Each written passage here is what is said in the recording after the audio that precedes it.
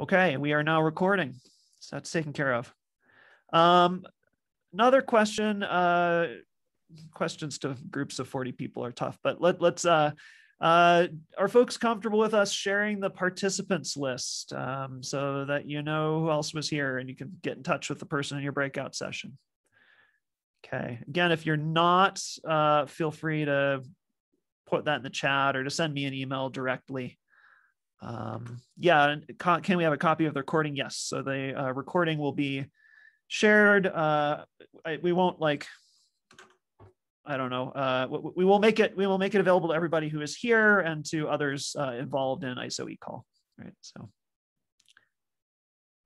okay. So we will share that participants list then. And let's see. I guess the other kind of ground rule thing, or you know, thing to be aware of is we are a larger, smaller group. We got 40 people here. And so to accommodate questions and interactions and stuff, let's make use of that chat. And as we're going along, feel free to post your thoughts and your comments there. And we have, 5 coordinators for the workshop, 5 leaders here. And so, one of us will be presenting or leading a discussion or whatever at a given point in time, and the others will be monitoring that chat. And we'll try to address simple questions there on the fly, or we'll kind of queue those for discussion a little later on as we go. So post things there, we'll try to monitor that and follow along. Okay. So I think everybody has it at this point, but I'm going to post the link to the schedule document, which is kind of your master stepping off point for our activities today. And so that's just posted in the chat, the workshop schedule. And on that document, if you're there, you'll find the information for the workshop leaders. We'll introduce those folks in just a second here, as well as links to all of the other things that we're going to be working with. So there's going to be some breakout groups, and you'll find a link in there to the document where the prompts for those groups are, and where you can where we ask you to take notes so you can kind of follow along and synthesize that information. The R vignette and stuff like that is linked there now. So that's where you want to go to find links, to find information. Let's introduce the folks who are leading this. I guess, I already introduced myself kind of. I'm Gabe, University of Utah. I'm a stable isotope. Fill in the blank. I guess I'm officially a geochemist, but I dabble in all kinds of other stuff. So let's see. Hannah, would you introduce yourself? Sure. I'm Hannah van der Sanden. I was formerly a postdoc with Origin under Gabe Bowen and Mike Wonder. I'm now an assistant professor at the University of Florida, and generally consider myself an animal ecologist interested in understanding migration with isotopes. Thank you. Andrea. Hi, everyone. My name is Andrea Contina. I'm also a former postdoc with the Origin group. So we had Mike Wonder and Gabe and Hannah. And so I'm a terrestrial ecologist. I'm interested in animal movements for the most part. I study avian migrations. And I'm currently with USGS, still a postdoc, and very happy to be here. Sarah. Hi, everyone. I'm Sara. I'm a postdoc now at the Stazione Zoologica of Naples, not based in Naples, but in some other headquarters. And I was a former postdoc with Gabe at the University of Utah, and also like the other members of the Origin group. I'm also, I'm a marine ecologist, also interested in using isotopes to study migration. And when I was at Utah, I sort of worked on models to better understand isotopic variation at different levels. Thank you, Sarah. And last but not least, Mike. Yeah, Mike Wonder. I'm here in Colorado, prof here. And yeah, I've been working on this project and actually just doing isotope type things for quite a long time with Gabe and others. But I think at the core, I consider myself a wildlife biologist. And so I much prefer to be, you know, in the field, handling animals, watching animals, that sort of thing. Don't we all? No, I mean, not all of us. It's okay. It's okay if you do. It's okay if you don't. All right. So just a really quick lead into the structure for this workshop, what you can expect. So we're almost done with the introduction of the introduction. Mike's going to take it over in a minute here and kind of set the stage. So the focus for this workshop is on kind of optimizing project design. And so really what we're going to be focusing on is, you know, how do you develop, you know, robust predictions for what isotope values you should be seeing in critters that are living in different places on the planet, right?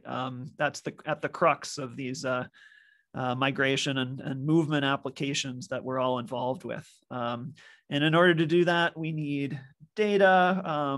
We need ways of working with that data, modeling the data. We're really going to be focusing on, you know, getting that data, how we structure our projects to get the data that we need to make those predictions. And so Mike's going to set the stage and kind of talk about many of the issues that come up as we're considering that piece of our project design. And then we're going to spend a decent amount of time split out into breakout groups discussing.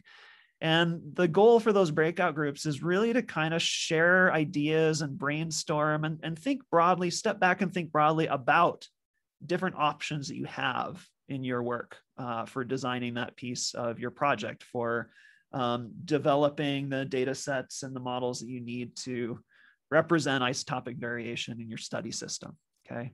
And we'd like you to not just hone in on exactly if you're already doing a study or you've done a bunch of work in the past, not just to say, oh, I've always done it this way, but to step back and think about what are the different options that you have.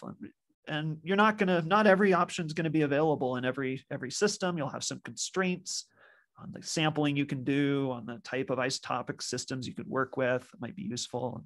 But we want you to kind of think about that and share and discuss because that's really at the crux of what we're talking about here. We'll come back then after those breakout groups, have a quick bio break, and then we'll have a little bit of a whole group discussion of some of the themes that come up. And one of the things we specifically want to do then is start to talk about, all right, how do we choose, right? How do we choose or select between the different options that we might have? And then the final bit of the workshop will illustrate one set of tools that are, that we've been developing that may be helpful in addressing some of these issues and doing some of that selection, right? Evaluating and choosing amongst different options that you have in your study design. That's really meant to illustrate some concepts as well as introduce you to the tools. It's not meant to be a cookbook necessarily. This is what you do to get to the end point, but to make you aware of some of the options that are out there and that you might consider. Okay. Okay. So I think without further ado, I'm going to turn it over to Mike to do the next part. All right, thanks, Gabe. Yeah, so as I said, I'm a wildlife biologist by trade, and wildlife biologists like to have, wildlife biologists like workshops, right? So we go to meetings and we have workshops, and I always remember attending these when I was a grad student and other times. So what I want to do first is talk about what this workshop is not going to be, right? And what the workshop is really intended to do. So kind of scope out a little bit and just talk about workshops in particular. So yeah, and it stems from my background in wildlife biology, but I always found myself sitting at some of these and wondering if I wasn't, sort of caught in an infomercial of sorts. And so you can see right up here, these are fly rods. I'm a fisherman. And so I always got to thinking about this, and this is definitely a cultural reference. So this has to do with a bit of, good old Americana, I guess, or good, bad Americana, old, bad Americana, however you want to call it. But for those who don't know, the banjo minnow is a miracle lure. Hold on. I think I need to do something here first. I didn't do this or this, so I'll do this. and then you've got to hear the intro from this A guy. great fishing guide. I've been a fishing guide all my life, and I still love to fish and take people out and prove to them that every word I say about the Banjo 006 minnow is true. It is unlike any other fishing lure in existence today, and you will be amazed at how easy it is to create the lifelike movement of a real live minnow. Triggering genetic response is all in your hands. And it comes in this complete 110-piece fishing system, which includes the all-new Banjo 006 minnows in 6 spectacular colors and 3 different sizes. These new minnows feature holographic iridescent diamond flash foil that shines like a beacon to call fish from a distance. Also included are the new glow-in-the-dark firefly minnows for fishing at night in the shadows or in deep dark water. The only fishing lure that looks exactly like a real minnow now has swim cuts that allow anyone to make it swim exactly like a real minnow, perfectly duplicating lifelike movement. The all-new Banjo 006 minnow is not just another fishing lure. It's different. All right. So I put that up there because that's honestly, I sometimes felt like that's what I was sitting through at some of these workshops, was sort of this little sales pitch for whatever the method was that somebody was doing at the time. And of course, if a person does that, they set themselves up for this. So you can do a search and just ask for, you know, what about that Banjo minnow? Well, it's the best ever, worst ever. No, old school, right? Let's test it versus another thing. Let's take it to a challenge, right? Let's try using only that and nothing else, right? To do what it is that we're after, right? In this case, catching fish. So yeah, kind of a cheesy intro. But yeah, this workshop is not designed to do something like that, even though Gabe said that it's sort of emerged from a project that we're, you know, working on and that is grant supported and so on and so forth. That's definitely not what we're going to do. Since I've been a prof at CU Denver there, I've also initiated a course that's called Workshop in Biological Sciences. And the crux of a workshop is that you have this back and forth and that there's a real dynamism there. So it's not really a mini lecture. It's not meant to be a sales pitch or anything like that, but it should instead be something that's very, very interactive. And so that's what we're trying to do. And that's why we've got so much time sort of set aside for discussion. And let me just try and see if I can't get this other tool up and going here. Maybe. There, is that working? Okay, I see enough heads nodding. So yeah, we're going to move away from this notion of, like, you can think about this, right, as the sales pitch as seen on TV, as read in the literature, you know, those sorts of things. World's first. We're the first to discover this. Yeah, it's a genetic response, all these sorts of things. So easy, even a kid can do it, right? But are you seeing my cursor when I'm on there? Okay, so you can see that. And then I can also, I think, draw on this little device. But if we look at this picture here real close, yeah, you think maybe that's a fishing net. But let's look just a little bit closer. And hold on. No, not working. There, get rid of that thing. That pond that he's in is really a swim pool, right? So that's chlorinated water. So it doesn't matter whether you've got the Banjo minnow there and you're pitching it for the bass that you're interested in. You're probably not going to catch them in that body of water. And so the point here is that it's much more important to know where and maybe also when to fish, right? Rather than about what to use. And so there's lots of other kind of cultural references here, right? If you give a person a fish, right, they'll eat for a day. Teach them to fish, they'll eat forever. So lots of bad jokes that I'm trying to reference here. But the main thing that I'm doing is to try to get to a tool that works and not draw all over like that kid in the pool, but that's all right. We're having fun.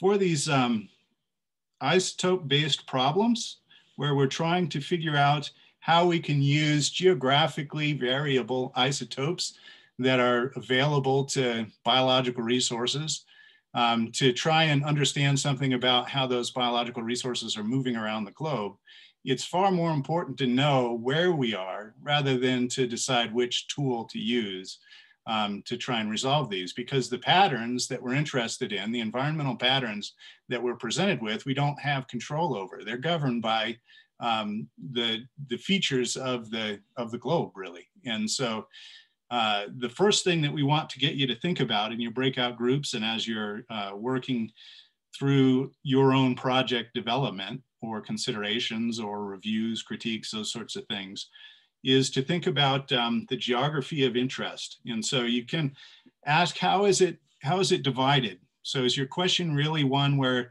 you know, for example, you're just interested to know whether or not something had originated here, say in this part of the world, versus this part of the world? That would be sort of a situation where it doesn't really matter where within the continent it occurs. You just want to know if it's one versus the other, for example. And that might contrast with a study that's really focused on a specific region and wants to know about locations within that region, right? So these are two different approaches, and these have been described in various literature resources as sort of nominal scaled or discrete in this case, where you have chunks of geography, versus something that's more continuous in the sense that it's arbitrary within this domain where we're talking about. And you can think about it as being a really fine scaled grid that's approaching kind of continuity across the range. So that's first and foremost, is to sort of partition out kind of what scale of geographical resolution are we talking about? And then also, where are we, right?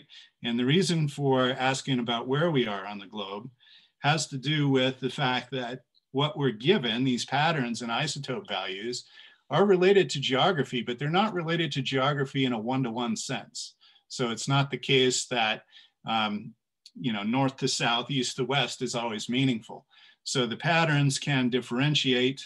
For example, over here, you might see some patterns in one of the isotopes for one of the elements that sort of has this north-south type gradient. And that might be different from considering it another element that has sort of an east-west type gradient. And so depending upon what you want to know about sort of separating out your samples, you might consider one versus the other, right? There are also more complicated patterns that can emerge that really have little to do with that east-west, north-south generality. And so understanding these things is important. So we want you to think about where you are and how that relates to what the patterns of variation that you can expect are. And so think about yourself as sort of an experimental biologist or an experimental person, right? One of the things that you want to do in order to create as much variability and pick up as strong an effect as you can in some response variable is to, you know, pick something that is a covariate or a cofactor that'll drive that difference, drive it to the extremes. And so for this reason, we want to consider what do we have to work with various elements in our geographic location of interest. All right, and then the most important thing to consider after that, or at least one of the most useful things to consider after you consider where you're working, is how much experimental control you have over the generation of something, you know, of these isoscapes that we're talking about. And by experimental control, I mean, can we go and sample from across the full spatial domain? Can we sample from across the full isotopic domain? How do those things interplay? So I'll try and get this back to there. Yeah. So for example, this study right here, yeah, this one shows these dots where sampling locations were. So this was for a set of tree swallows, and it was fairly easy to, first off, control for just the species of interest. So it was just one species that this study was concerned with. And then this particular species has this characteristic of nesting in cavities. And so you can actually you can grow tree swallows by putting out a bunch of nest boxes. And so in that way, it was possible to set up nest box arrays across some spatial domain of interest and then attract birds in so that you could sample them. And when I say sample, and what I'm talking about for samples in this case is samples that we can route down to specific geophysical features that are known and fixed. And so in this case, we would want to try and generate some feather tissue, for example, for the swallows from specific locations. And the way we might do that is to put out this nest box array and then go and sample those. And then we can look at the isotope values in their feathers and interpolate or something. So, you know, basically we have a fair amount of control in this sort of a setting, but you can see the spatial extent is huge. And so you've got to consider that spatial extent. And then what does it return for you over here in terms of the range in isotope values? So these numbers on this gradient are the range in hydrogen isotope values, and down here, they're the range in strontium isotope values. And so you want to consider the range of variability that you have in the isotope space and the geographic space, and then the trade-offs that are associated with, you know, maintaining control or trying to optimize over one or the other. So this isn't limited. I put this up here. This is some work on sea turtles. I put this up to show that it's not just terrestrial stuff, and my tool isn't really working too well. That's all right.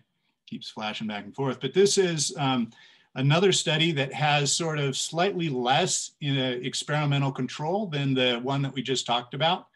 So in this case, there were a bunch of loggerhead turtles, and these maps and this study was led by one of the participants here, Simona Siriani, as part of her PhD work.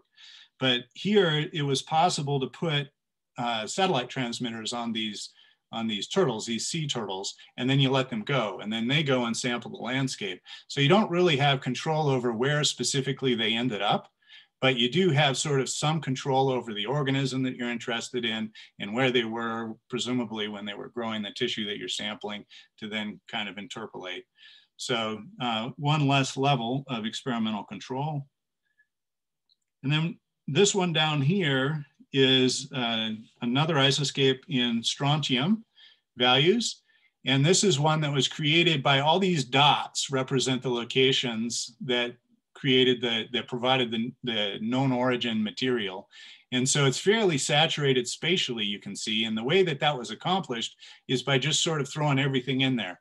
So it's not specific to any one particular organism in this case, for example.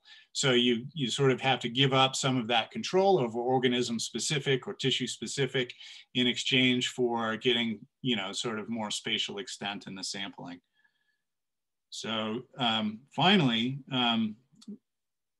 another approach that's fairly common is demonstrated by this figure here. And so this is a figure where we're considering a bunch of locations again across some geographic domain. And then these locations are not sampling tissues specific to a target species, but again, just sort of throwing everything in there.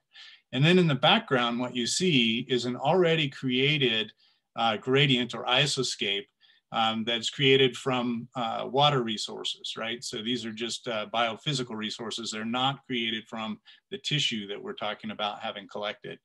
And in that case, what we would do is to invoke some sort of a calibration study where you might take from these locations, you might take tissue that you knew was developed there and then relate it somehow to the model background, right? And show what that's like.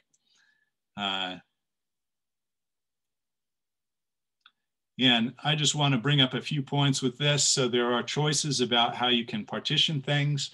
And these plots are just showing that because this original data set was a composite of a bunch of different types of organisms. They were all birds actually, but there were different classes. So there were these long distance migrants, there were short distance migrants, and there were residents. And so one thing that you would consider here is where did they come from spatially? What is the coverage of the range that you're interested in trying to target for putting the pin on the map? And then how does the background range in variability here for isotopes, how does that get covered by the measures that you have in the tissue of interest? So on the y-axis here, this is the values of the tissues of interest, and on the x-axis is that background water isoscape. So you can see that you have varying degrees of covariate domain coverage here in the x-axis, depending upon which subset, how you subset the data, right? So for example, for the residents, we're able to get some sort of a calibration from like -60 to -20. And so you can notice that this range for the entire geographic extent is much bigger than that. So anything outside of this calibration would be an extrapolation. So these are things to consider, as well.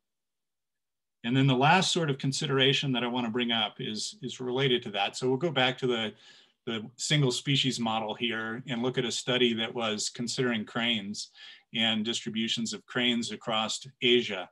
So those dots again are locations where birds were sampled and tissue was presumed to be of known origin. And then in the background here, what they've done is they've considered a range of different non-feather isoscapes, non-feather-based isoscapes. So these happen to be for oxygen isotopes in precipitation, and there are 3 different models, or 3 different ways in which you might model what you would expect for oxygen and precipitation. And then this last one is for what you might expect for oxygen and soil water. And then the same game happens. You make one of these sort of calibrations associated with the background environmental isoscape to associate that background environmental isoscape to the tissues that you're interested in this case, crane feathers. And so this is sort of a model selection kind of a thing, right? Where you're shopping around for what is not just across my geographic domain, what has interesting patterns and useful patterns of variability, but also how does that relate to the tissues that I'm interested in? And so things to notice here are that, you've got this extent here in the y direction is going to be the same for all these, right? Because those are the feather measures. They're the same feathers in every case. And so what we're changing is really just the slope here, and then the extent of the coverage that our samples have in the environmental domain. And those are important features because, for example, this one here is quite short. So it's just running from -8-ish to -14 or so. But if we look over here, this gradient for this here is running from something like -20 to, what is it? Oh, -2. So we're really only sampling this small range in here, 4 to 8, right? When we're considering this set. But on the other hand, when you look at these calibration curves, and you notice that they're on there, right? These bounds. So I can fit a straight line through some of these, which would suggest, no relationship whatever between the two, and it's still within the confidence bounds. But it's harder to do down here on this one. So again, you think about these sorts of trade-offs with respect to coverage and completeness and calibration and so on. And this study concluded, in fact, that they thought that this particular isoscape was the most useful for their purposes. And that might be because of this relationship down here between the environmental and the tissue isoscapes. Doesn't really allow for a no relationship kind of idea, but it does require some extrapolation and so on and so forth. What we don't know from this is whether or not this, for example, continues. And so, is this a good relationship because of the spatial orientation of the samples across that domain? Or is it because it's, biologically somehow closer or something like that to the material that we're interested in? So what we're trying to do is to get you into a situation or a headspace that lets you think about these problems from first principles, right? So you're not wanting to go and pull the banjo minnow off the shelf and pitch it, but you're wanting to think a little bit about, what am I targeting? What's the habitat like where they're there? What do they eat? What am I going to feed them? How can I mimic that? So you're moving from creating kind of a Me Too study to making a Me One study, right? And moving toward first principles. And then finally, I'm going to wrap this up really quickly. I think I'm probably a little bit over time. But there is the issue about building tissue isoscapes, and that's not really what we're going to be discussing at length in this particular workshop. There's just simply not enough time. But I do want to differentiate the structure, at least for the model and the framework, in abstract way for those isoscapes where you're making them directly from tissue of interest. So that would be the case where we were looking at the tree swallows and the turtles and building directly just from those tissues. So in this case, you've got a level of data here where you've got these Y values are the isotopes, right? So those are the isotopes. And then the X values here are going to be your geophysical things, your geophysical covariates or cofactors. So this would include latitude and longitude. It might include other things that help govern variation in isotopes, like elevation or depth or distance from some kind of isotope altering feature or whatever. But in any case, these are things that are known, right? And are given and are fixed and stationary, at least. And then this is the thing that we're wanting to model variability in, and we do that through some model that has parameters. And so this is just a random vector notation for model parameters theta, and then that's going to be your sort of deterministic prediction about what the average should be. And then there are parameters about how and how much values vary around that mean. And so that would be characterized by the sigma squared P for process. And then this is just an expression of what you might look at for the sort of the posterior probability on such a model, given your observations that you have for isotopes. And it's going to be proportionate to some statement like this, right? We're not going to get into the nitty gritty of any of this stuff at all, like I said, but we're wanting to just show you that these are all sort of features that are thought about, and the reason why we need to consider the components in the way that we're talking about trying to do that. And then the indirect is different in that we have this cap xi or chi, if you want to think of it that way, is really, that's like an isoscape that's already created from something else. So it's something unrelated to the isotopes that we're looking at in the tissue. So this is a case where we have an environmental isoscape that's made from these environmental or geophysical, mostly geophysical variables, creates an isoscape. And then we combine that isoscape output, that model, with the model that we have for our organism or our tissue of interest, and then push through everything from there as well. So yeah, these are things to consider. And then the walkthrough and the discussion is really meant to think about, what we're going to focus mostly on this indirect component, assuming that it's really hard to do this well, to make an isoscape directly from tissue of interest well, because we don't often have control over where organisms are and where they're growing their tissue and things like that. So instead, what we want to do is try and leverage things that don't move around quite so much. And so this workshop is intended to talk about trade-offs in the extent of information that we can put into these little XIs, right? So how much information do we have of known origin, and what are the trade-offs associated with more or less information in those directions? And so, yeah, those are set up. I think Gabe's coming back on here to say that those are set up as a series of prompts in a document, and then maybe talk about how to facilitate these breakout rooms. Yeah, thanks, Mike. Thanks for the intro. So, hopefully that gives you kind of a sense of some of the questions, and the issues that that are going to come up in this discussion. And so you'll find this link in the schedule document as well, but in the chat, I just posted the link to the breakout group prompts and notes. And so in a moment here, I'm going to launch these breakout groups, and everybody should see a pop-up that invites them to join a breakout session. And these are just going to be small groups to kind of discuss and work through some of these issues. And so really quickly, here's the screen, what you'll see. You can use the TOC that you can find over here, or just scroll and find the breakout room that you're assigned to. And then we'd ask just that you kind of take your notes here. You're able to edit this document.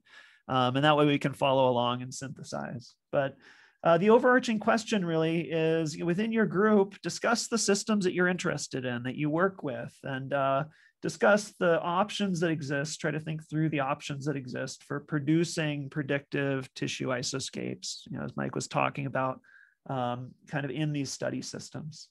And the leading questions are here, basically kind of the 4 main points he went through, thinking about the geography that's characteristic in your system and how you divide that up, where it is, thinking about the different isotopic systems that are potentially useful, and why, thinking about the control that you have or don't have over sampling, tissues to describe, to quantify those isotopic patterns. And then thinking about the merits or potential to develop isoscapes directly from that tissue data, or to leverage other types of information like precipitation or soil samples, or marine algae or jellyfish, or whatever else you have that might be more extensively sampled that you could use as kind of a template, an environmental surrogate for building those isoscapes. Okay. All right, we have 45 minutes scheduled for this. We're a little bit behind schedule. So what we're going to do is kind of monitor these breakout groups as we go along. And if it seems like the discussion is fading off, we'll terminate it. You'll get a little pop-up that says you have a minute to kind of come back to the main room. But we'll monitor. Take as much time as you need, though, and try to think through this as we go. Gabe, should we answer any questions before sending people off, if there are any? Yeah, if there are any questions, for sure. Let's do that. Are there any questions before we send people off to the breakout rooms? We will be assigning you momentarily. You'll get invited to a particular room. And we're going to do it by random. So hopefully you're in there with a person or 2, 3 that you don't know. And we debated whether to put you, all the marine people together and the bird people together. And we thought this was better because you'll get some different perspectives this way. Okay, have fun with it. Off we go.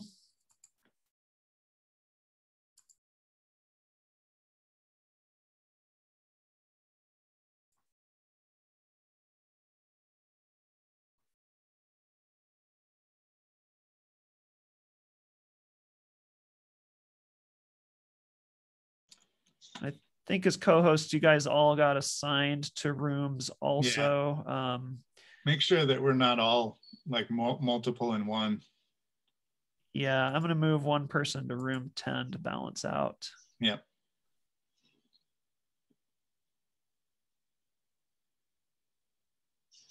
Okay, that's good.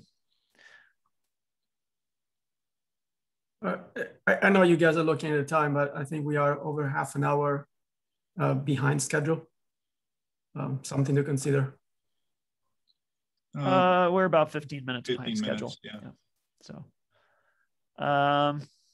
Fabio, can you join your breakout room? Did you get an invitation? No. It's not showing up to me. Do you have a link? It should have just popped up in Zoom. Something didn't work here. Let me see if I can do anything about it. Should be for room 7. 7? Yeah. Let me see if I can. There's Jason back.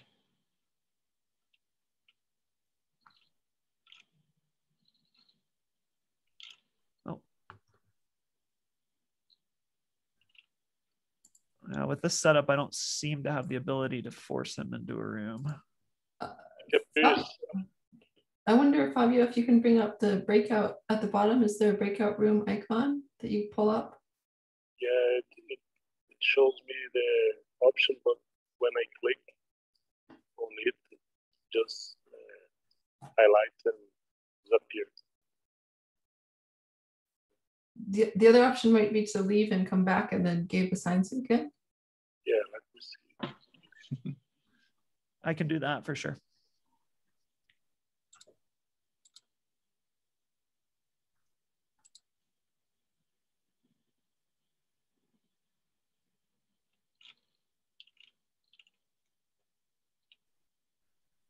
Would one of you guys be willing to join room 7 and just kind of for Sure, now I'll just go kind of there. fill that out? Looks like Hannah, you're assigned to it. So Okay, I'll head there. okay, thanks.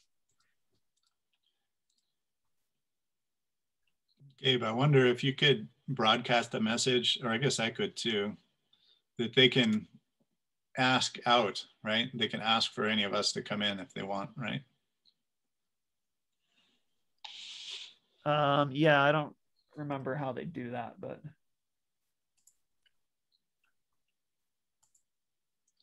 when they're in the breakout room, there's a little button that says ask for help. okay. It's all right.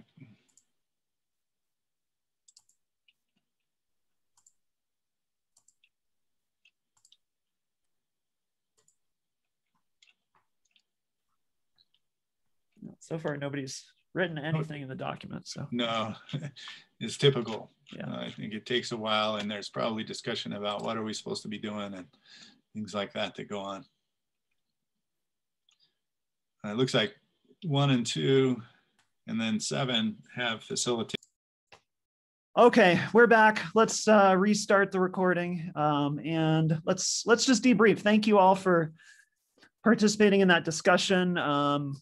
I know it takes a while to kind of get going, but I saw some interesting notes and concepts kind of coming up. I think that's great. That's something we can look back on and synthesize, and hopefully you got some interesting perspectives from the people that you're talking with and got to think a little differently about your own system. Just want to highlight a couple of things that came up, which were interesting. There's a lot here, and I'll ask in a few minutes here if there's anything you want to particularly discuss, or again, put ideas in the chat if you want to talk about something in the next few minutes here. But just a couple of things that I think were kind of provocative and illustrative that came up. And so one is the idea that in some systems, we have a really good idea going into the study what spatial patterns to expect, right? What the spatial gradients and structure are going to look like. And in others, we might not, right? We might not have a really great a priori expectation or one that's backed by data. And so how do we deal with that? One possibility is we just try to go out and do some sampling with our organism of interest to document the spatial patterns. And Mike showed us a great example of this in the lead-in. So I'll go ahead and share screen 1. You should see that now, right? So you saw this figure. And so this is a strontium isoscape that's based on sampling some bird, right, across part of North America. And then using geostatistics, using interpolation to, kind of connect the dots or fill in between the dots, okay? And I think it's illustrative in a couple of ways. One is, there was opportunity in this study to go out and get these samples, and so that's great, but they didn't come into it, with a priori kind of expectation for what these patterns would look like. They just looked at the data they got and they tried to put it together using statistics. So what do you think about that pattern that's mapped there? I don't know. Does anybody work with strontium? Okay, this is coming from the data. So in some ways, it's good in that these are real samples of the organism of interest. they're placed on a map. We know where they came from. I think in this case, there's pretty good control over where those tissues were actually grown. And so it's good, authentic data, known origin data. But when I look at it, knowing something about strontium isotopes in the environment and kind of what controls them, I am pretty skeptical of that pattern. And so, this, for example, is a strontium isotope map that we produced based on, thousands and thousands of surface rock samples, right? Measurements of geological samples, many, many more than those bird samples. And then using geological information to kind of inform the modeling and the mapping, okay? And so, if you're studying those birds from that paper, is this the right pattern to use? Is the other one the right pattern to use? All right, it's an open question, but I think what this points out is when we have limited capacity to sample, our organism in the environment, we often have potential to kind of miss details of these patterns, which may be important, right? And so that's one of the main reasons really why so many studies have used, I guess what I would call a surrogate or a proxy, right, as part of the method for developing the isoscapes and the tissue isoscapes. In this case, we can go out and sample rocks. People have gone out and sampled rocks, right? Many orders of magnitude larger sample numbers, and we have some a priori information on geological patterns that helps kind of inform the spatial modeling. And so we can use this, potentially as a template, as a baseline for what we might expect to see in an organism. And then we can try to relate that to the actual tissue samples that we have, right? Using what we might call a recalibration of the isoscape from the environmental material to the tissue. Now, is that perfect? No, there's assumptions inherent in that, right? There's assumptions that this proxy is somehow relevant and a good representation of the baseline spatial variability. And we can test that if we have our data, in a simple way by looking at how strong the relationship is between the baseline isoscape, the environmental isoscape, and the tissue data. But it's I think since Mike showed it at the beginning, I think it's a nice example of why these kinds of hybrid approaches, where we can take something that we can sample a lot of, or know something about from first principles and use it in our spatial modeling is helpful. Mike, do you want to follow up on that, or anybody else? I can offer something briefly. Yeah, it's one of the reasons why, I made the comment that creating an isoscape from the material of interest originally can be really, really difficult, because you still have to have some sort of a link to geography and some sort of a, process-based explanation for why and how things might vary across that geographic space. And so the example with the tree swallows there, where the tissues were geographically distinct and of known origin, but then just sort of interpolated with no other explanation other than space, then that particular result, that resultant isoscape, conflates sort of spatial variance that's of interest with sampling variance that's just arisen because we're only looking at a finite number of samples from across that spatial domain. It's hard to do, and it's tempting. It's tempting to just say, I don't know really about my region. There's not really much known there. I know even less maybe about my target organisms, so let's go get a bunch of them and look at their tissue samples and see what we find, right? And so it's really just a heads up, I think, that Gabe's pointing out, that if you can get down to first principles about something that is relevant across space, that provides some sort of variance generating process across space, that's going to return in spades. And so if you can grab one of those and then use your samples to as he said, recalibrate or relate them to what you would expect in your samples, oftentimes you get more bang for your buck, right? A bigger return there. Yeah, and so another extension of that, which came up in some of the discussions, I think, was, what if you have a baseline or proxy isoscape, right? And you're working in a system where there's maybe not much fractionation, or you think there's a somewhat predictable trophic fractionation.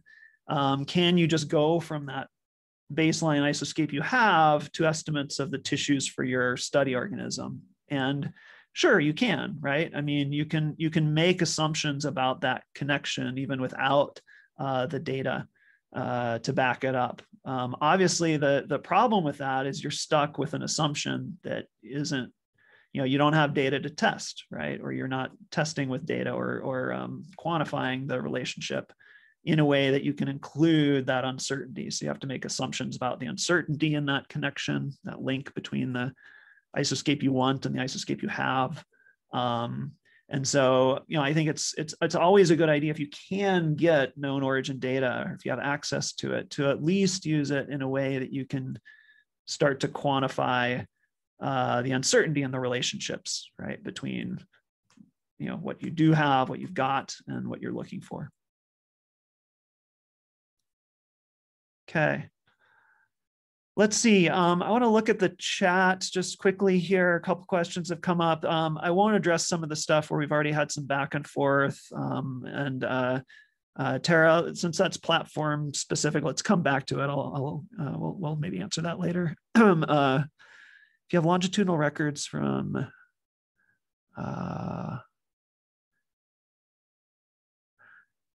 so Geraldine, if I understand your question, can you maybe comment on what you mean by variability in that case? So yeah, because he's commenting, Dr. Wonder is commenting on how using tissue might have variability when you're trying to estimate your isoscapes. But if you have longitudinal records of animals that actually remain within, that are eating year round, of course, and not going through fasting, and are eating and recording that ecosystem and then migrating to another ecosystem, so you have even the intermediate variability, can you use that? Would that eliminate a bit of the variability he was discussing on the uncertainty on whether that tissue was integrated to that area or not, if you're just sampling skin or feathers or maybe blood? Blood would probably give you some hours of feeding, but just thinking about longitudinal records of tissue, that might be useful to generate isoscapes. Yeah, I can respond to that a little bit. I think one of the things I'm always cautious about is that the goal is not to remove variability. The goal is to explain it. And so if we have some other factor that we can introduce into our modeling construct to help explain variability, as you are suggesting here, time locations, time covariates, that can be helpful. And it brings up another point that was sort of resonated. I heard it in a few different groups that I dropped into about the problems that are associated with known or claiming something as known origin for organisms that move around a lot. So if an organism is moving continually while tissues are turning over and growing and so forth, it's essentially integrating away all that variability in space. And so the challenge is to try and overcome that in some way. And these all rest fundamentally on the idea that an animal is in a place long enough for it to come into dietary and isotopic kind of equilibrium, so that it really reflects what's at that place, and it's integrating the variation just within that location rather than across locations. And that can be tricky. I can just share a screen here real quick with one paper that we put forward that addressed this specifically. This is a complicated figure, but just the thing that should pop out is that in any of these dimensions, so here the x-axis is going to be oxygen, here the x-axis is hydrogen, here it's carbon, and here it's nitrogen. And these values are values in bird feathers from birds that were not able to fly when the feathers were being grown. So all feathers were dropped at the same time. They were stuck on this lake and they were eating whatever was in that lake to grow these feathers. And so the point here is that there are clearly sort of two groups of points or clusters. There's two clusters in every one of these scatter plots. And the explanation here is that although all these feathers that we measured were grown in this one single lake, there had to do with when the bird arrived and started using the resources at the lake. So in one case, these that were all tightly clustered had been there long enough that they were really just cycling through whatever was in the lake and then putting that into the feather development. Whereas these others arrived at the lake right away, dropped the feathers and started growing. So it's a mixture, it's an integration of that spatial signal that we were just talking about. And so it's not the case where we want to remove those or we want to exclude this group or some such, but rather we want to get some sort of a covariate that we can tag onto each individual that we're looking at to say, you know, was it of this early arriver or of this late arriver? And then how does that change the variation that we carry forward into the assignments, the spatial assignments? Important to embrace and recognize your variability. The variability that you don't know about is what's going to kill you, right? Or give you the wrong answer. Yeah. Okay, thank you. Yeah. Any other things that folks want to raise or touch on here before we move to the demo? Worked example. There's one more question in the chat there, Gabe, from Tara.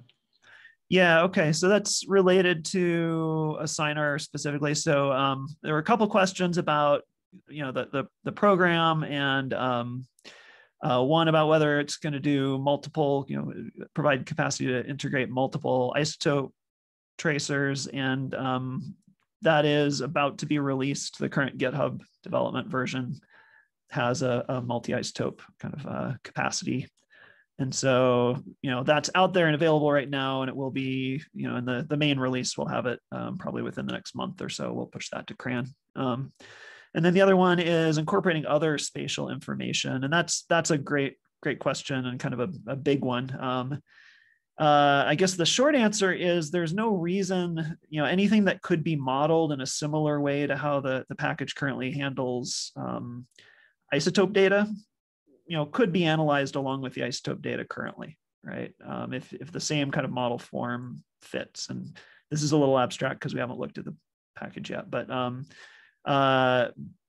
yeah, in terms of supporting other types of markers, other types of information, you know, things like directional information you might have from, you know, tags or tracks or something like that.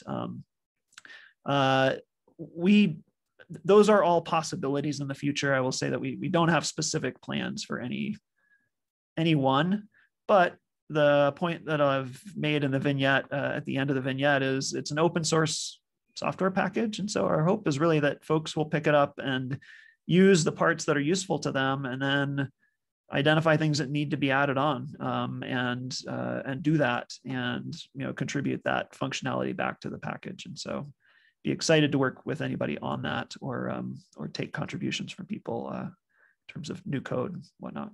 So. Okay, I just wanted to ask a very quick question just about the use and applicability of oxygen isotopes in marine isoscapes.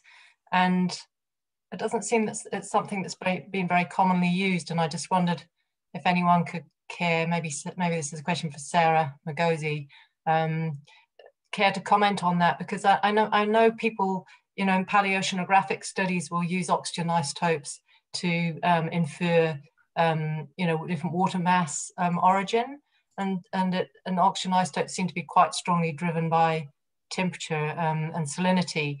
But I'm just wondering, is that because it's more useful with depth and you don't really need isoscapes to be able to interpret the origin of where the organism is formed? I'm just curious about why there aren't really, or there isn't much information on oxygen isoscapes in the marine system. Yeah, so this is not exactly what I've been working on so far. So it's not exactly my area of expertise. So at the scale that I've been working so far, hydrogen and oxygens are quite homogeneous in seawater, whereas carbon and nitrogen are not. So you usually use carbon and nitrogen also because they transfer up through food web levels up to the top of the food web. But as you were saying, so there's strong temperature dependency of oxygen isotopes. And so they've been associated with, so they've been used to interpret like otoliths, as far as I'm aware, a lot. But other than that, kind of two dimensions. So the otolith example is, I think more a product of the fractionation between the water and the carbonate in the otolith itself, and so it's telling you more about the, the temperature at which the organism, the fish, was living or growing its otolith.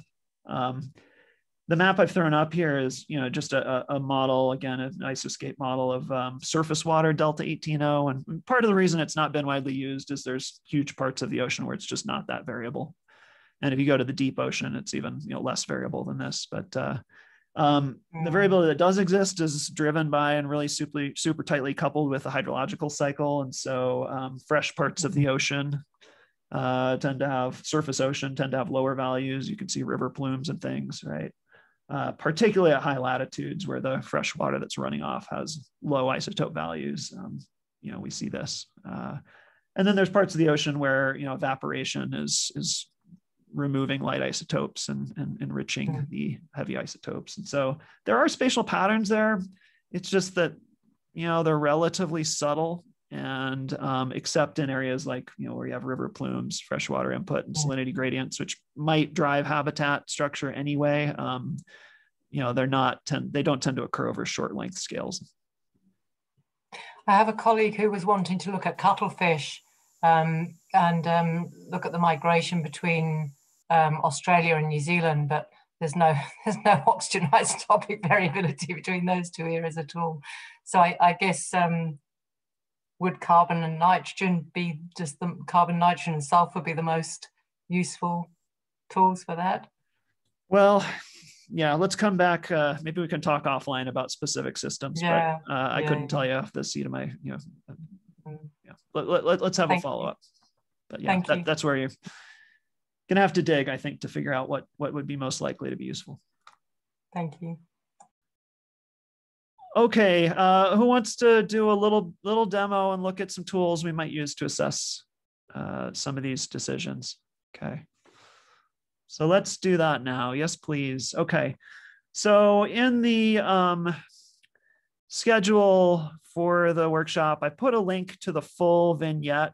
We're just going to run some code from it, and I've also provided links to the actual, code that I'm going to use here and demonstrate.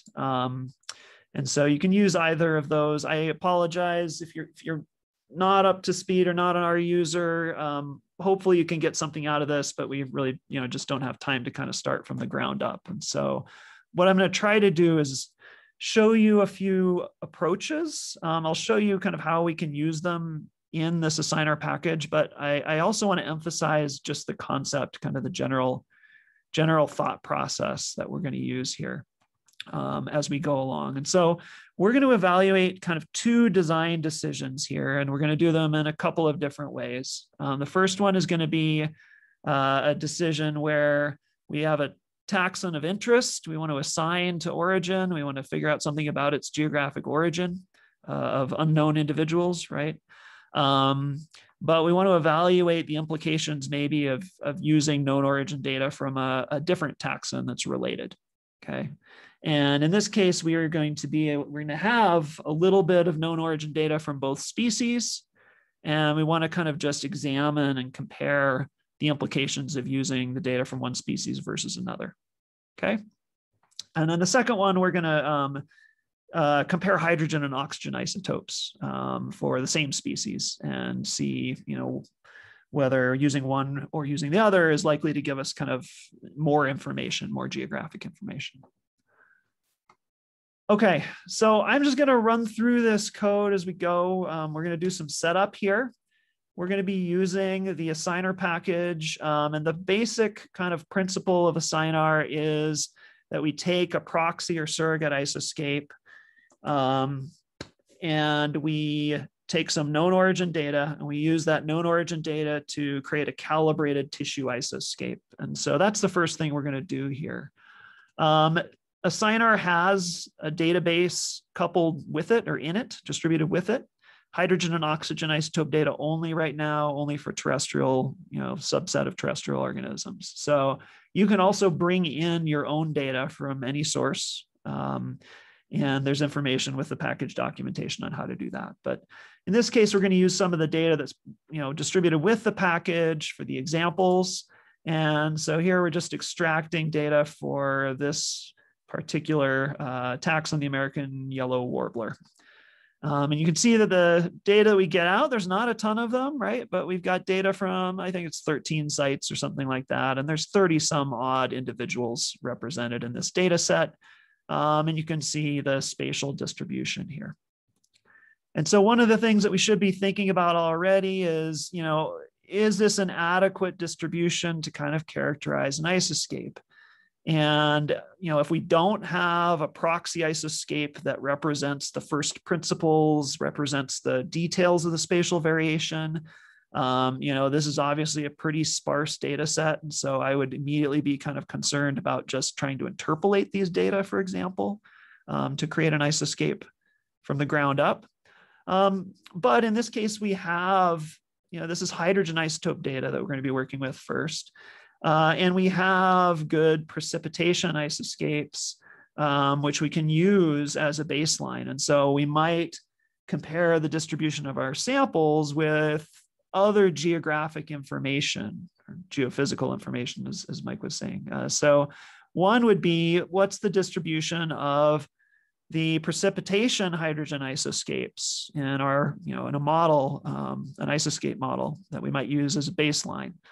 And so you can see here, even though we don't have a whole lot of individual samples, we actually, have ones that span a pretty wide range of hydrogen isotope variation in the underlying kind of precipitation isoscape here. And so that might be encouraging, right? We don't have the entire range sampled, but we've got a lot of it sampled. And then this is kind of a rough depiction of the breeding range, right? The range that we're interested in for this warbler. And you can see that, the samples that we do have span most of the hydrogen isotope range for precipitation within the breeding range. And, there are parts of the geographic range which aren't sampled, but a decent amount of it is. So this is all qualitative, right, at this point, but there are some things that we might look at and think about as we're starting to approach using a data set like this. And they might suggest, if we want to do more sampling to get more known origin data, there's probably a reason why this part of Canada is not sampled. It's pretty hard to get to, but we might get a lot more bang for our buck if we could fill in the kind of this extreme end of the isotopic range and or parts of the geographic range that aren't sampled in the current data set. Okay. The next step is we're going to take these known origin data and the isoscape for precipitation, and we're going to use a function and assigner to calibrate and rescale, right? Convert the precip isoscape into a tissue isoscape. And so we get some output here. We can see the relationship between the observed tissue values and the precipitation isoscape values here. It's noisy, but it's there, right? We see a linear relationship. And you can kind of look at any given band here. So these are going to be individual samples from one site. And if you think about the plot that Mike just showed us for his birds from Utah, we're seeing variability between individuals, and that's characteristic, that's typical, or it's to be expected. And, what is this driven by? Is it driven by just differences in physiology or behavior of individuals? Is it, related to a carryover effect in the kind of the nutrients or the elements within the individual's bodies, like Mike was suggesting? We don't know, but it's important to recognize that it's there. And so assigner is going to take the variability that we see there, and it's going to produce two things. It's going to use the relationship we just saw to make mean predictions. And this came up in the comments I saw also as a question, so we'll reiterate it here. So this is the mean value that we would estimate that we would expect for a tissue of this yellow warbler species, right, grown at any place on this map. Okay, that's what we would expect on average. This is the range or the standard deviation, right, the variability that we would expect at those sites. And it's composed of two things. One is the variability between individuals, right, individual samples that we saw on that, calibration plot a few slides ago or a few plots ago. And the other is the uncertainty in the isoscape that we're using, the precipitation isoscape itself. And so some of this spatial structure here reflects the fact that we have much better predictions for isotope values of precip some places than other places. Okay, and so those two things come together to give us a kind of composite uncertainty in the predictions for an individual kind of around this mean. Okay, so now we have a calibrated isoscape we can use.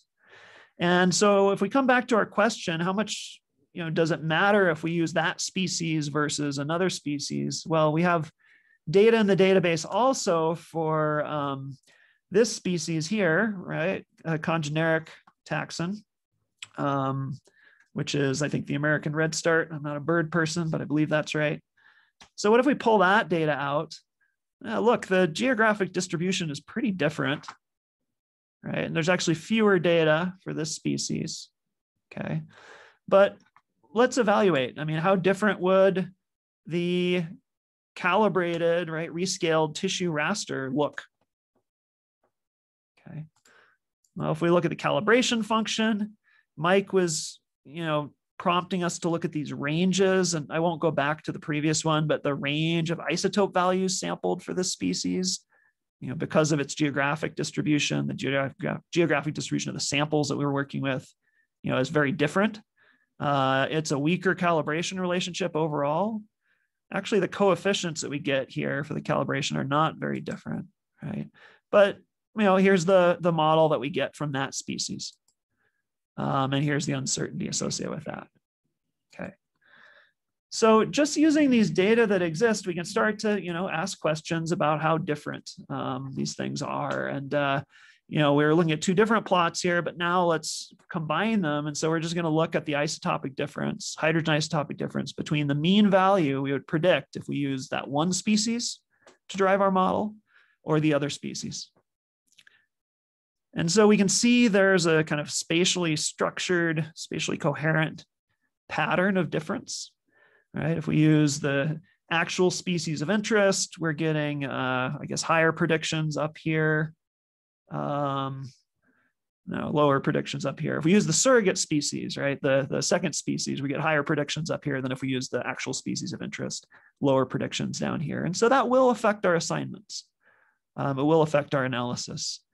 How much? Well, the range here is not huge, right? Plus or minus 5 per mil or so for hydrogen. And so in one way, we can see that it's going to have an impact.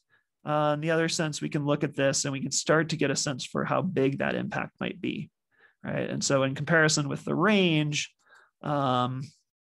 which across this is about 100 per mil, we're looking at differences for the two species that are fairly small.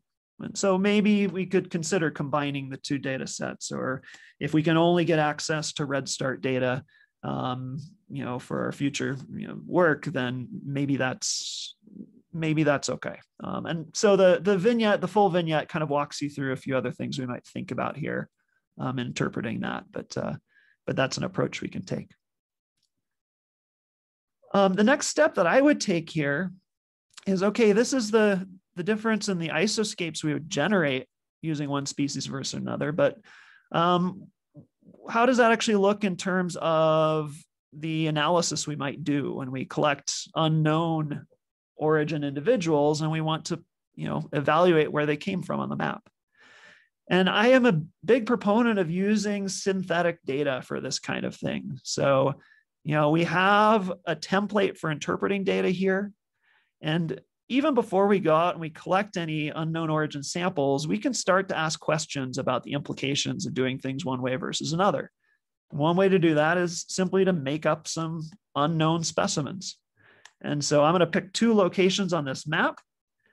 And I'm going to use a very, very simple representation of, to try to generate synthetic bird tissue data. I'm going to say that the values for the bird tissues are a function of the isotope values we've modeled, or sorry, the tissue values that we've modeled, and some random variants on top of that.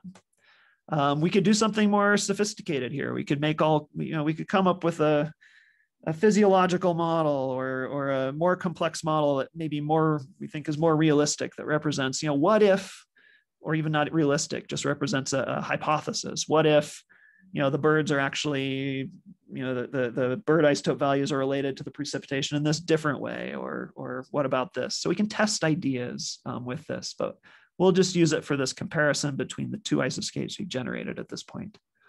And so I've created here 2 data points, right? Unknown individual A and B, and these are the hydrogen isotope values for their feathers, which I've generated. Okay, and I know where they came from because I gave some coordinates here, and so we can play games with this now and experiment. Okay, it is now the official end time for the workshop.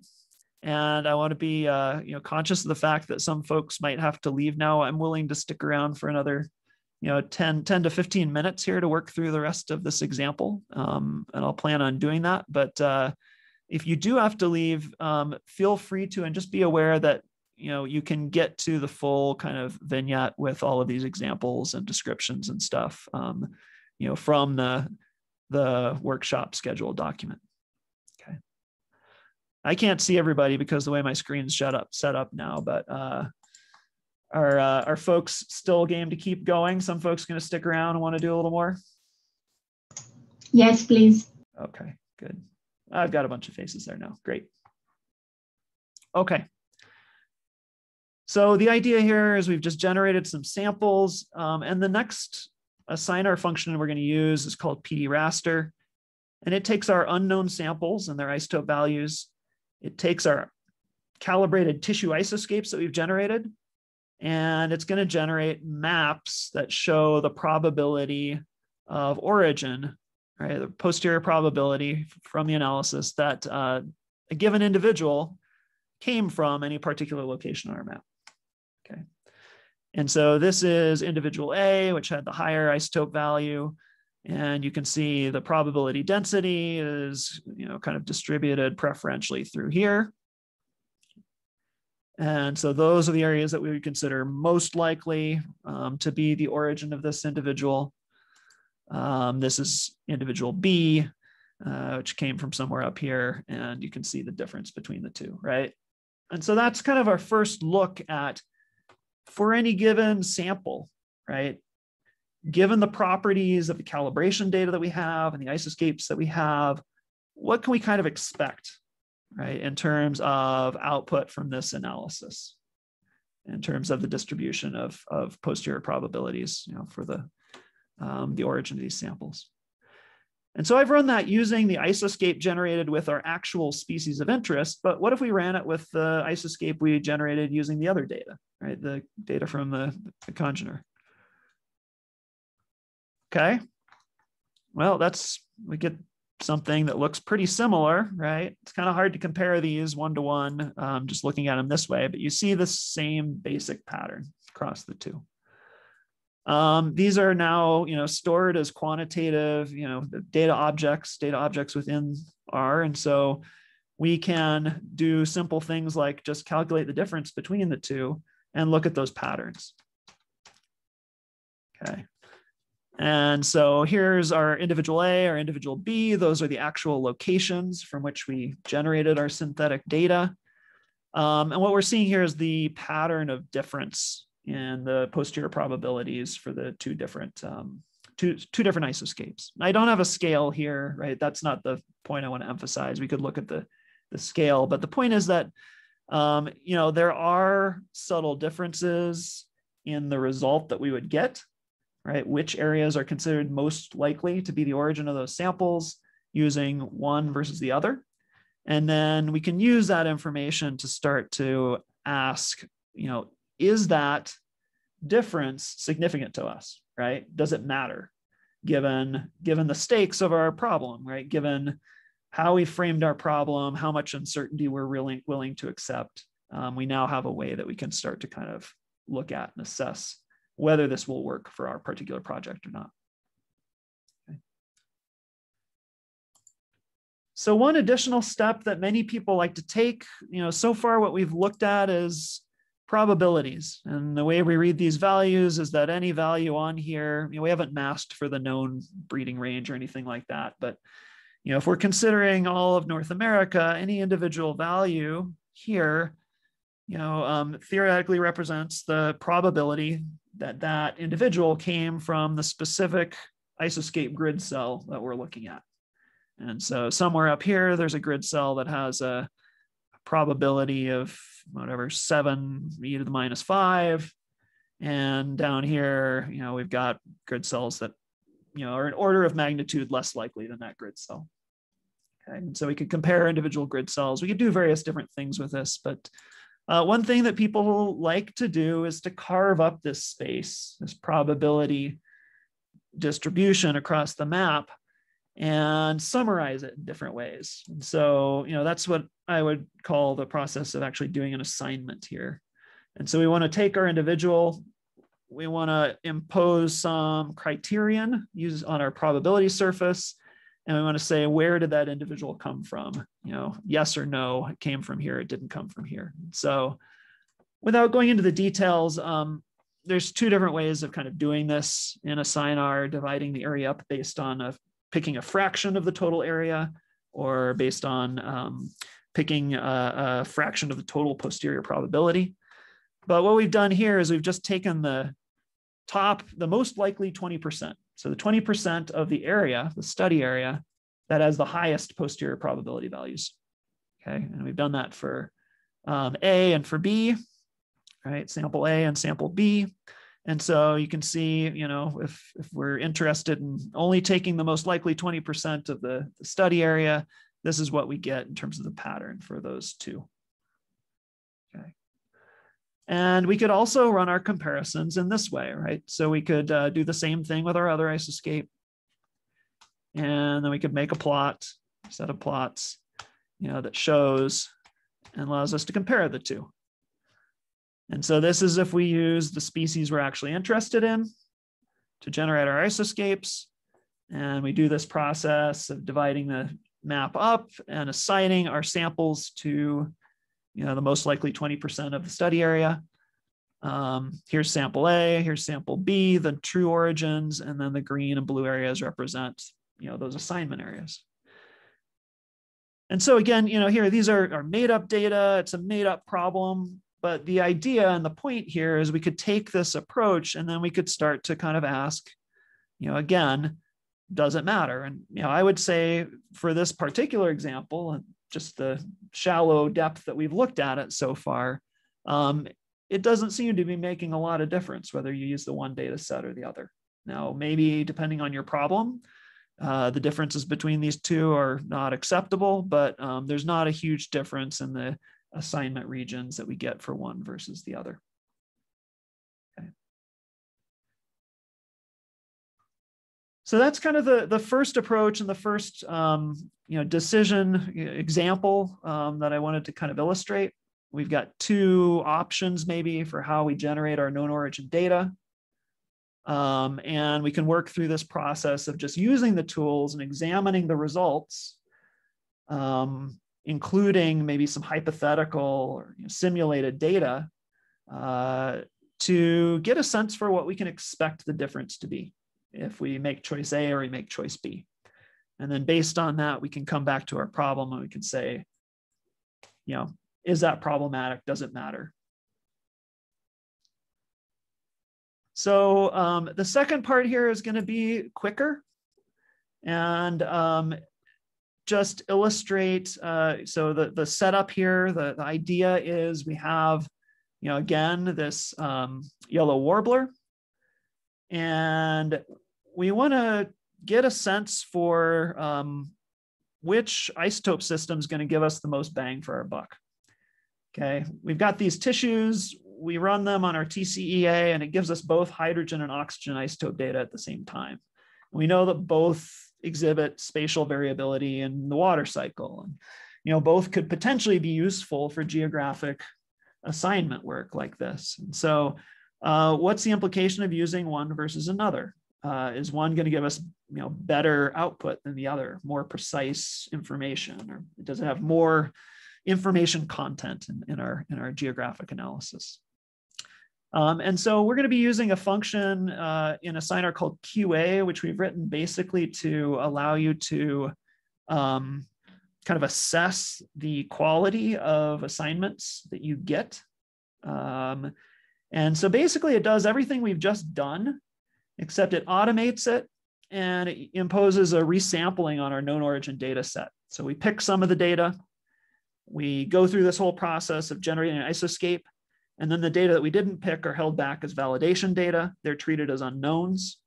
We do this assignment process we just looked at, and then we see whether the assignments get the known origins of those validation data correct or not. Okay. And then it generates a set of summary statistics. And so it does this iteratively. And so it takes it a second to run because it's going to kind of go through and do, thousands of these analyses for us. But what we get out then is a data object which contains summary information, kind of summarizing in different ways how well the assignments worked. And we can plot that. And there's 4 figures that are generated here. I won't go through in detail. There's a little more description in the vignette, but we'll just look at a couple of them. Actually, let's just look at one of them in the interest of time.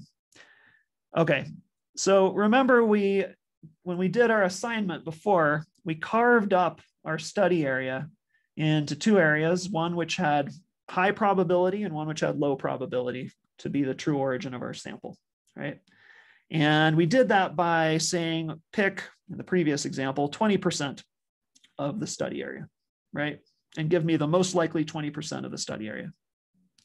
What this is showing us is if we do that, how many of our validation samples do we correctly place? How many are actually contained within that most likely 20% of the study area? And so what you can see here is for this particular example, if we take that 20% threshold and we want to eliminate 80% of the study area and just retain the most likely 20%, that we're going to get something like 60% accuracy, right? 60% of our samples are actually going to be from that 20% of the area that we've picked out as most likely, okay? And we can evaluate this at other, so we can start to take this information and compare it with our question. So the way I posed the question in the vignette, the written vignette is, let's say we're interested in comparing the US and Canada, and we want to be able to roughly exclude 50% of the area. So maybe that's what we're looking at. And so, at 50% threshold, we're actually doing really well. We've got, above 90% accuracy in our validation sample assignment here. Now that's kind of a contrived example. Obviously, we're not always going to have the 50% excluded being one country versus the other country, but it kind of allows us to start to see how much resolution we can get if we're willing to accept a given level of kind of uncertainty in our results. Okay.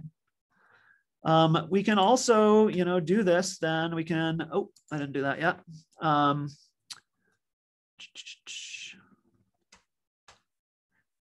We can also do this with oxygen isotope data. So now we're just going to pull the oxygen isotope values for these same birds, known origin birds, and we're going to repeat the process.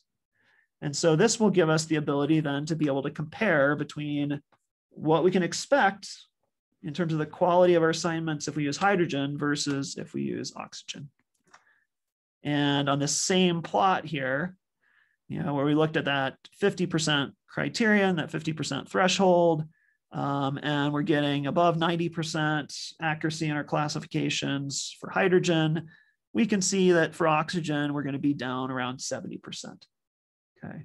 So we can go in and we can look at why that is. We can evaluate different possibilities, but it's a simple way of, taking these data, and before we've even started our study, doing these kinds of comparisons to ask, is this particular approach, this particular isotope system, we can do this with different sampling designs. Does this decision, how will this decision about how I go about this process, the study process, how is it likely to affect the quality of the results or the specificity of the results that I get back?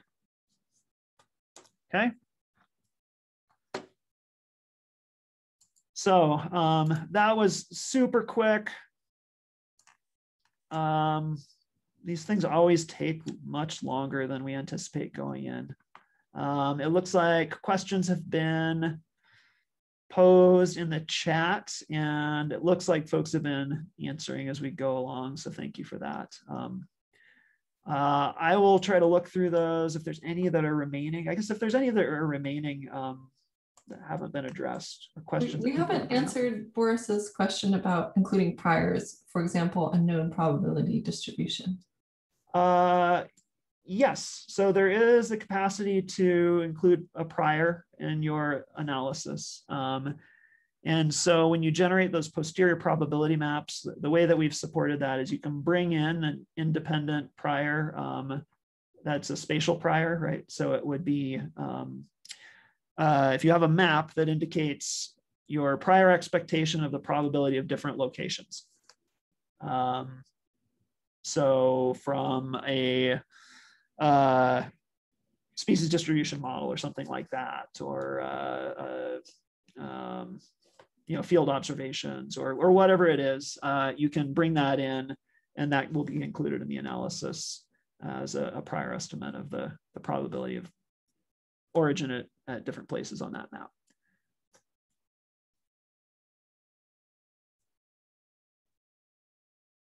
Let's see, can you do an initial crop of the isoscape to the animal's range? Yes, you can. So you can include I probably should have just gone and done this here. You can include, how I plotted up the breeding range polygon. You can include any spatial polygon object like that as a mask on the analysis area, and it'll automatically kind of crop and return results just for that area.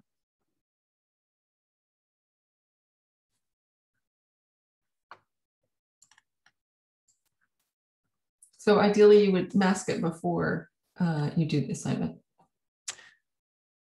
You can do it at various different steps. So you can certainly do it offline on your own, but when you run the PD raster function, where is it? Yeah, here, right? You could include mask equals, what did I call it up here? Pet range. Right.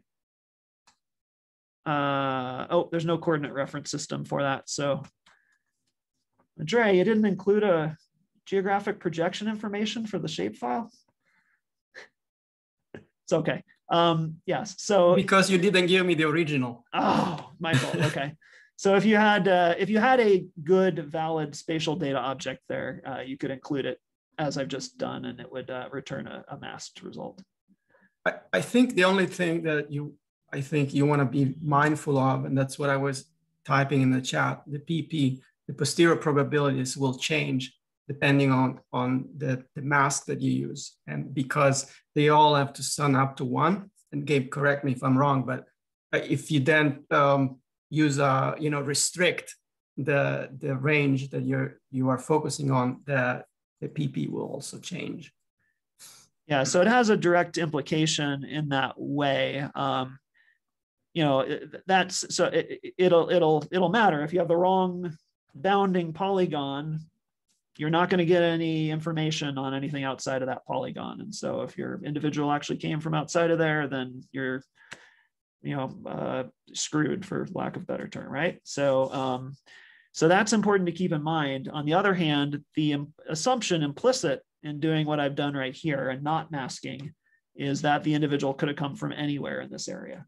And so that means that the proportionality won't be affected, but the actual kind of probability values that we calculate, kind of implicitly, or I guess kind of explicitly assume that that all of these sites up here are possibilities, even though they maybe aren't for our species of interest. Yeah, you can think of that masking as incorporating a particular kind of prior. And so everything outside the range is a prior probability of 0. Everything inside the range has an equal prior probability. So it's just uniform across that range. Yeah. Great. Okay. Anything else before we go? I realize some of you it's very late for some of you. It's still very early for some of you. And many of us have been on Zoom for way too long at this point. So I appreciate you sticking with us through it. I guess, again, I would just emphasize, use the links in there to go explore this some more. And do feel free to direct any questions to us. There's a lot of documentation with the package if you do end up using it, but also just more generally, hopefully some of the tools in Assigner are useful to you, but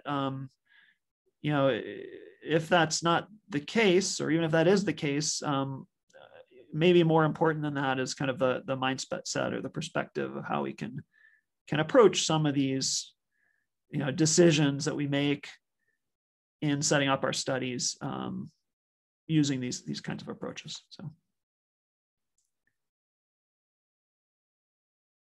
thank you, everybody. We'll see you tomorrow, and have a nice night or a nice day or whatever. Thank you. Okay. Thank you. Bye-bye. Bye. Thank you. Bye.